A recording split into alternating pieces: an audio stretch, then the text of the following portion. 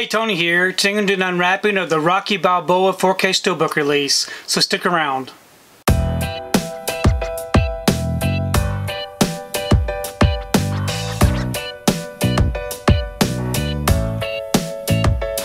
So today I wanted to take time to do an unwrapping of the Rocky Balboa 4K Steelbook.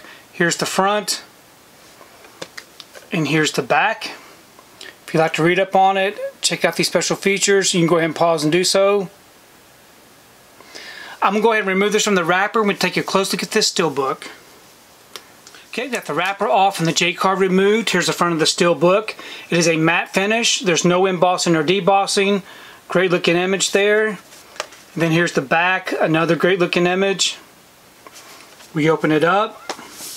We have our front and back together. It's very nice. On the inside it does come with a digital code.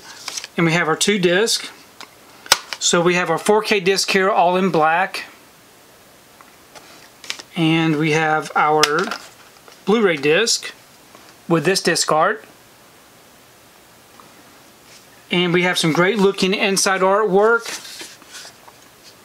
So overall this is a really nice looking Steelbook. So I'm really happy to have this edition in the collection. So this is the last of the Rocky films on 4K, and I love it that they kept them very consistent with the artwork from all the previous releases.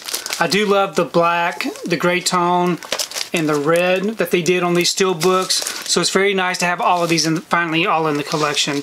Now I also picked up just the Rocky Knockout collection with all the films included.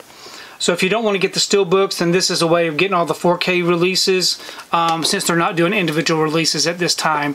Please leave me a comment below. Let me know what you think about this particular Steelbook unwrapping, and also let me know your thoughts on Rocky Balboa, because I really do enjoy reading your comments. But thanks for taking the time to watch this video, and we will see you next time.